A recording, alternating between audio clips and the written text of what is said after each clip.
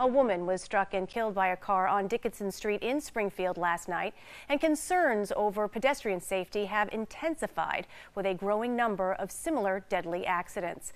22 News reporter Heath Kalb is live in studio with what's being done to prevent them. Heath? Alana, according to Mass DOT traffic data, there have already been 48 crashes involving pedestrians this year in Springfield, and this is the second of which that resulted in a death. Around 8 p.m. Thursday night, Springfield police were called to the 200 block of Dickinson Street for a crash involving a vehicle and pedestrian. Springfield police spokesperson Ryan Walsh told 22 News the adult woman was taken to Bay State Medical Center where she died due to her injuries. And scary crashes like these are occurring more and more frequently.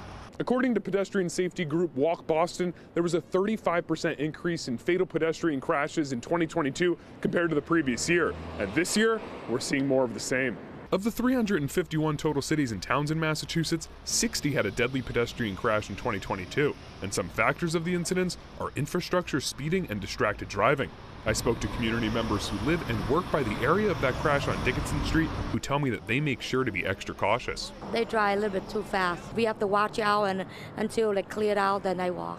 The biggest problem that I find living here, crossing these streets, people that just drive aggressively.